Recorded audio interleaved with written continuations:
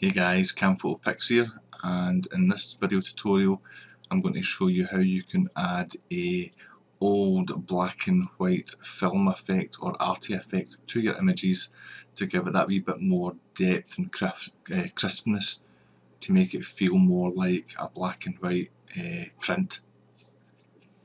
So this is one of the images here I'm going to use for the video, and what you want to do is duplicate the layer first. So duplicate layer, and then what we want to do is you basically want to fill this layer. So you want to go to image, edit, then fill, and you want to fill it with 50% grey, mode normal, and opacity 100. Click OK. Now it's gave you this kind of grey card. Now what you want to do is you want to add noise to this. So what we'll do is filter, noise, add noise. Now this is basically your own personal preference. Make sure it's set on Gaussian, and then add the amount of noise. As you can see here, the amount of noise that's shown up on the image. What I'm going to do is just we'll add 16 point, no, we'll go a wee bit less, 9.51. OK that. Now that we've got that done, what I want to do is, on the options here, click down and you want to select linear light. And now as you can see, it's added noise from before to after the image.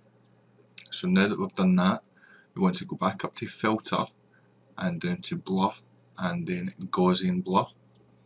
And what this does is this just smooths out the noise that you can see here. So what we'll do is we'll keep this down to about 1.7,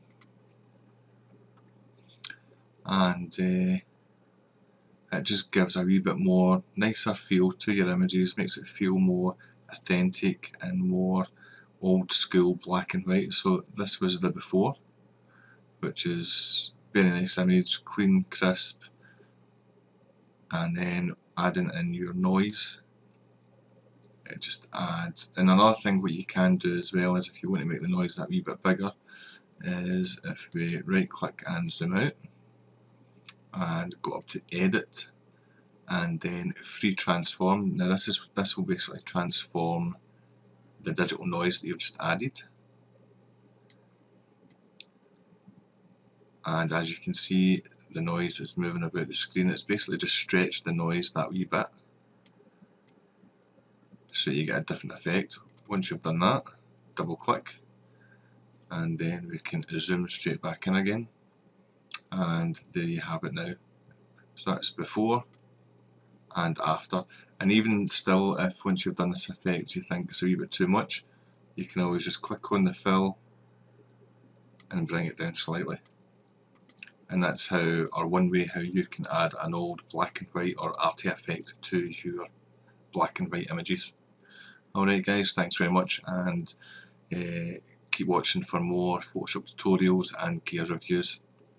Cheers.